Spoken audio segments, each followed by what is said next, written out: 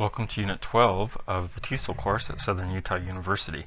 This video provides an introduction to second language acquisition.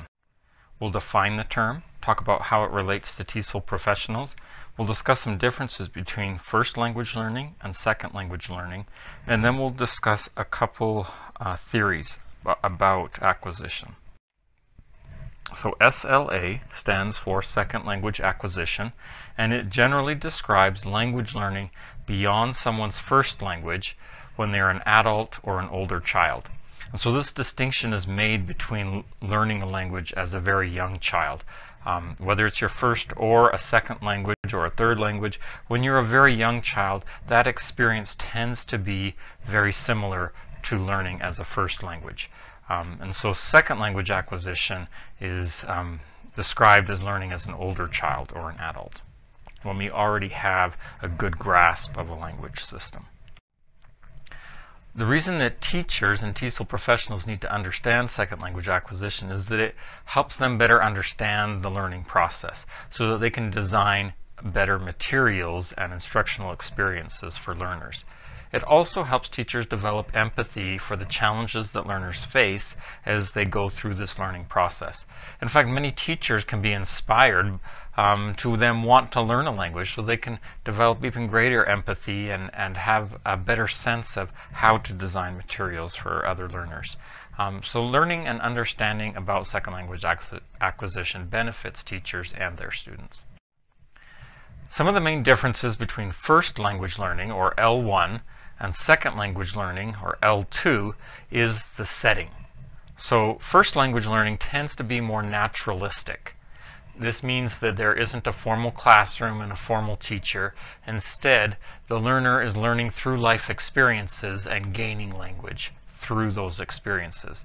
With second language learning, we tend to see more classroom instruction.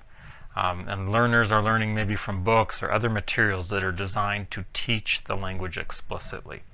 That doesn't happen in the first language. In the first language, it's not as conscious.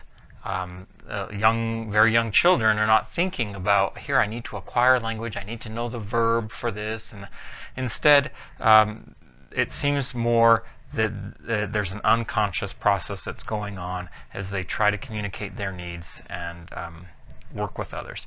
With second language learning, there's already an understanding of how a language system works. And so the learner is using that framework to help them acquire the new language and trying to notice the similarities and differences between those languages. There's also a difference in terms of time. First language learning takes a long time. There is a much longer silent period. Whereas with second language learning, learners are generally much more motivated, and because they have greater cognitive ability, they're more focused, and so they can learn that second language much more quickly than someone would learn that same language as a first language learner. One of the leading theorists in second language acquisition is Stephen Krashen, and we've talked about him before, but he proposes the idea that there is a difference between acquisition and learning. So acquisition, according to him, is a natural and subconscious process. We can't force ourselves to acquire the language, whereas learning is more instructional and conscious. And the reason he makes this distinction is especially to help teachers and learners understand that just because language has been taught and learned and practiced doesn't necessarily mean that it's been acquired. And I think we can all relate to this experience as a teacher or learner. Just because maybe a vocabulary word or a verb form was taught to students once or maybe even twice doesn't mean that they've acquired it into their language system yet and are good at using it. It can take time and practice for that acquisition to happen. Now, part of that acquisition process might be what Krashen refers to as the monitor hypothesis, and says that there's a part of the brain that can pay attention to language, and it's making some conscious effort to focus on the language. And then whether it's the input from our reading and listening or the output from our speaking and writing, we can monitor how that language is being used, we can edit it, we can pay attention to it, and it's important to do that if we want to move from learning towards acquisition. Krashen also talks about the order of acquisition. And it says if we think about all of the structures and components of learning a language, some of these features are very simple and some are more complex. And naturally, learners are going to acquire the simpler structures before they're ready to acquire the more complex ones. And so this will defy instructional and experiences. So if a teacher says, hey, here's a structure that I think my learners really need for what they're going to do, and tries to teach that structure, and it's really complex, they can teach it all they want, and the learners can practice with it all they want, but they're not very likely to acquire it because they haven't developed the foundational simple structures first.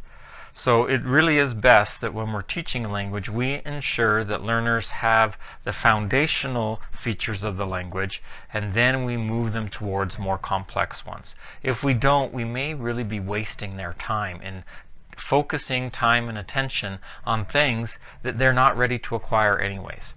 So this is important as we plan our lessons and we look at curriculum, that we make sure that learners have foundational things. And if they don't, we teach those things before we move into other structures. So in this video, we've defined second language acquisition and said why it's important for TESOL professionals to understand it. We've talked about differences between first and second language learning, and we've discussed some hypotheses about acquisition.